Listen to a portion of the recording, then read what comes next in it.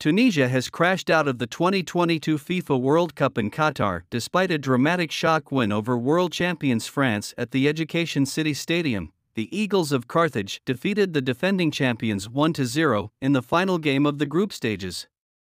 Wahbi Khazri was the hero of the day as he scored the only goal of the game to give Tunisia a famous win. It was a game of few chances in the opening 45 minutes at the Education City Stadium, where Tunisia showed more promise than their French counterparts.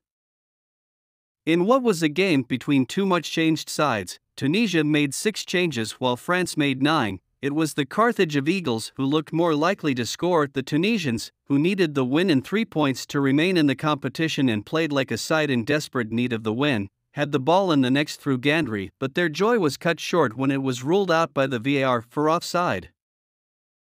Not deterred by the decision, the Carthage Eagles continued to pile on the pressure on France, who held on to go into the break with nothing to separate both teams.